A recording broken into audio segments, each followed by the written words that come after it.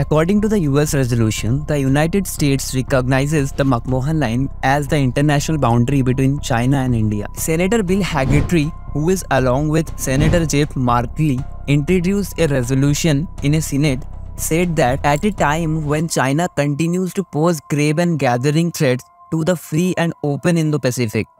it is critical for the United States to stand shoulder to shoulder with our strategic partner in the region, especially India. He also said that the bipartisan resolution expresses the Senate's support for unequivocally recognizing the state of Arunachal Pradesh as an integral part of India, commending China's military aggression to change the status quo along the line of control and further enhancing the US-India strategic partnership and the Quad in support of the free and open Indo-Pacific. The resolution also pushes back against People's Republic of China claims that Arunachal Pradesh is PRC territory, which is a part of the PRC's increasingly aggressive and expansionist policies. Furthermore, the resolution commends the government of India for taking steps to defend itself against aggression and security threats from the People's Republic of China. These efforts include securing India's telecommunications infrastructure, examining its procurement processes and the supply chains, implementing investment screening standards, and expanding its cooperation with Taiwan in public health and other sectors. So it seems like the Chinese narrative is blown to smithereens,